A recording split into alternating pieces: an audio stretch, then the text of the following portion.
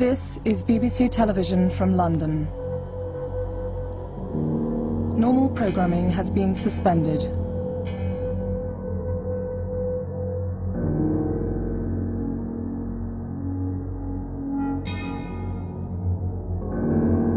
This is an emergency broadcast from the BBC.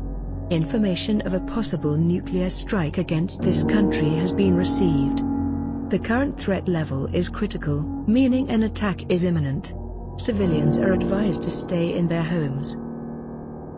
Evacuations are currently taking place in the London area. All motorways and airports have been closed for military use. Non-essential telephone lines have also been temporarily disconnected. Please stand by and await further information.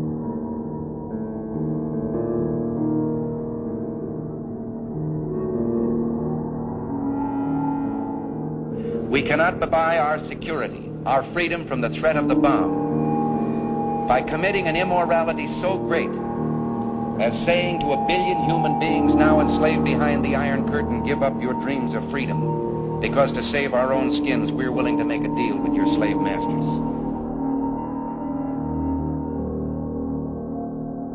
We're making satisfactory progress with atomic and hydrogen weapons and with the means of delivering them.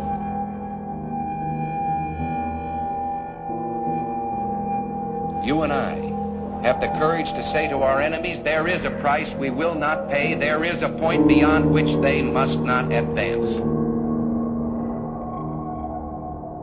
We do live in an age when the deterrent is the only real protection. And that's why we're relying upon the primary deterrent of nuclear weapons.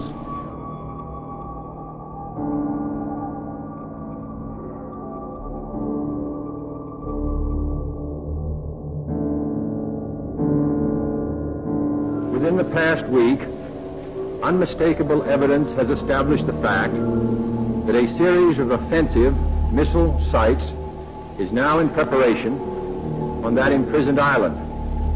The purpose of these bases can be none other than to provide a nuclear strike capability against the Western Hemisphere.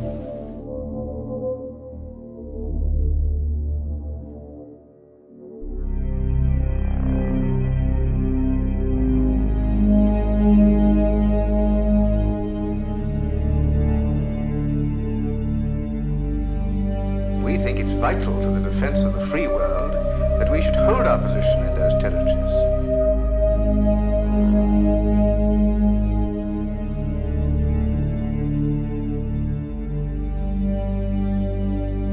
If we continue to accommodate, continue to back and retreat, eventually we have to face the final demand, the ultimatum. And what then?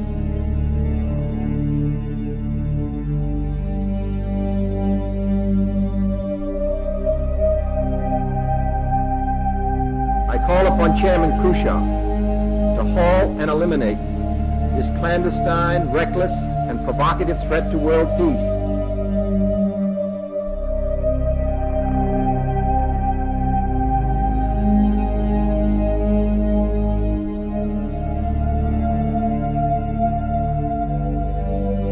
We believe in peace, we believe in the liberty of the individual, we believe in the rule of law, and we believe in a steadily rising standard of living for all the underdeveloped countries of the world.